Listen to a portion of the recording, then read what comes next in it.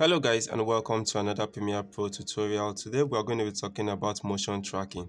I'm going to be showing you how to do manual and auto motion tracking of objects in Premiere Pro. Okay, so I have this video down here and it's just some ladies walking past the road, and I have this call out graphics that I want to place over my video and track it. So what I'm going to do is to place this call out graphics over my video track 3 over here.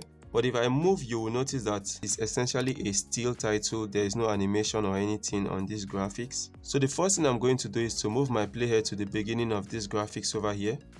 And while selecting these graphics, I'm going to move over to my first control panel over here. And under position, I'm going to toggle on animation by selecting this stopwatch over here. So at this position, what I'm going to do is to move my X value to the reference point of my object and my essential graphics over here.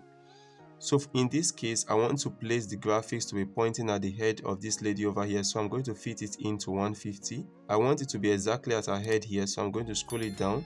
And what I'm going to do is I'm going to hit Shift plus the right arrow to move 5 frames forward. And I'm going to be tracking these graphics with this position of her head. So I'm going to hit Shift and the right arrow. And I'm going to adjust these graphics.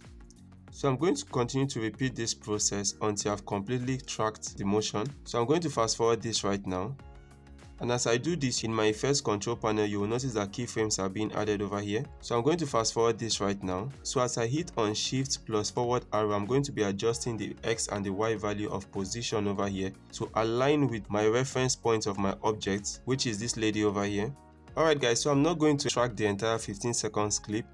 So if I fit this now and hit play from the beginning, you can see what we have created over here. But let's say you want to blur the face of your subject over here. All you need to do is to come over to your project panel over here and select new item, adjustment layer, and hit OK.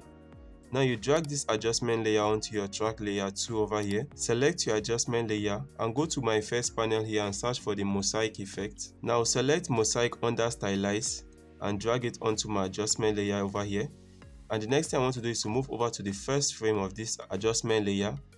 And under my first control panel here, I'm going to set my horizontal blocks to 100, my vertical blocks to 100, and I'm going to create ellipse mask to create a mask around her face. So I'm just going to resize this to fit the portion that I'm trying to cover, which is her face over here. So I'm going to fit this so you can see it properly.